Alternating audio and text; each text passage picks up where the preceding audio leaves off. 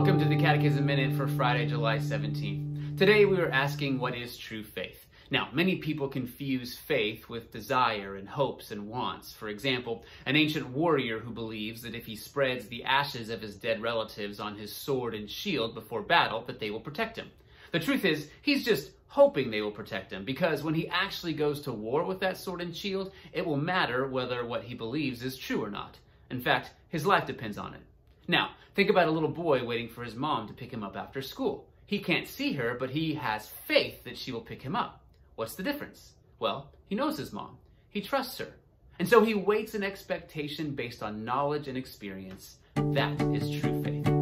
See you Monday.